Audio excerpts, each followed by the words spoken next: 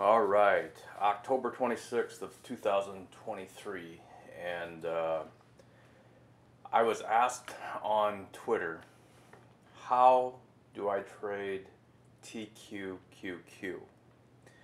And for those of you who are new, this is my favorite ETF by far to trade, simply because it moves and because you can buy this ETF, of course, but you also can short it.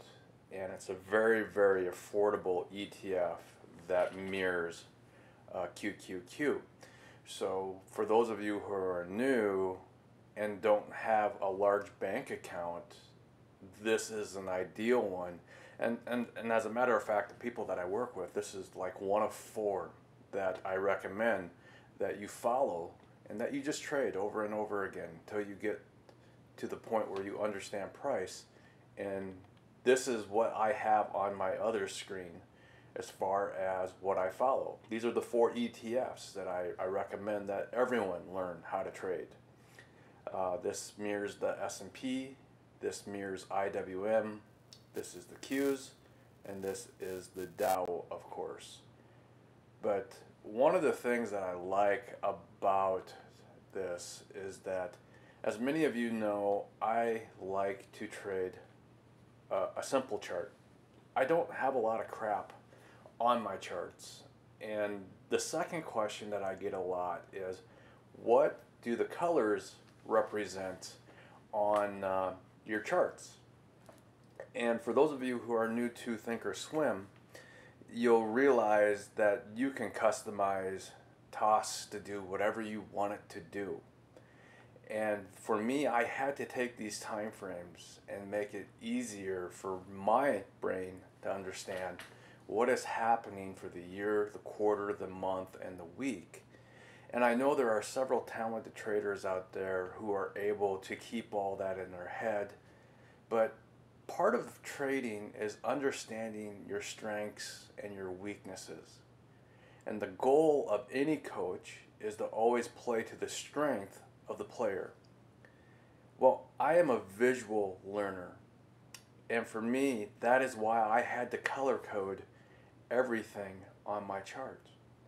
And so you can see right here, this very top one right there at 47.14, this guy right here, this is the color that I use for the year.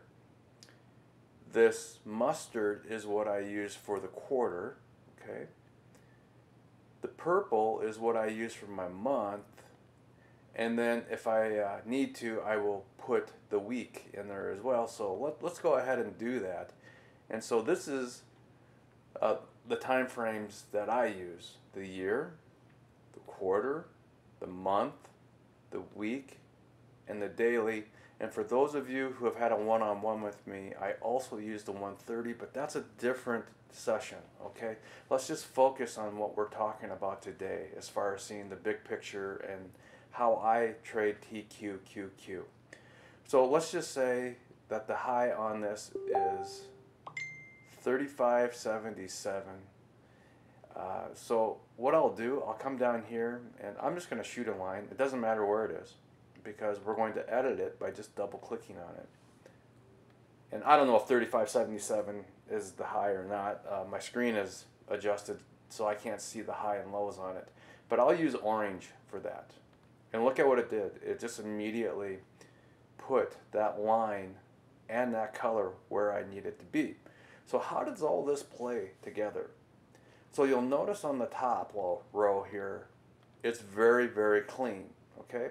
But what I really did, if I change all these settings here to match what I have for the daily, you can see how all these colors start to overlap right here. So one by one, if I go into this, look at what happens. This is the year high, right? This candle right here, that's the year. If I go into the quarter, you can now see where the quarter low is for some of these, right? This is my target, because right now we're in a 222 rev down. Go down to the monthly. You can see right here we are breaking the monthly low previous month low right here. And that's what that purple line is for. And then for the week, we talked about that. Right here, this is the week, and we can see it's actually 35.59 for the high. So I'm going to come in here and I can edit that to 35.59. Okay?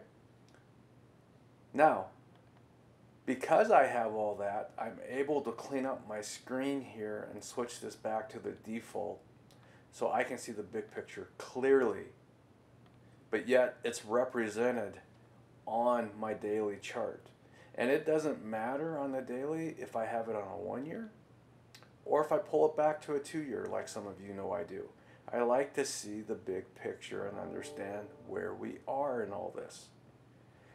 But for the most part, I do try to stick to the 1 year. All right, that's it. Quick video. Hope you guys liked it. I appreciate every one of you. And for those of you who are joining me in the Discord channel every morning, thank you for showing up. And if you have any questions, please feel free to comment.